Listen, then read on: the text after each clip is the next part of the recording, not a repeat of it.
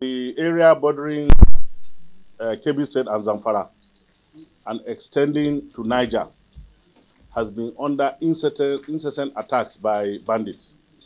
And surprisingly, it became a daily issue. And what is surprising is that if you are coming to kill me and take my properties, why do you need to burn where I'm living? This is what is disturbing.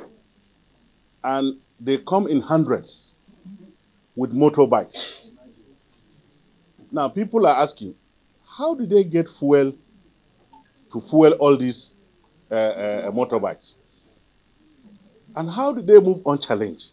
I expect that there may be an order that says these bandits, their leaders must be brought dead or alive.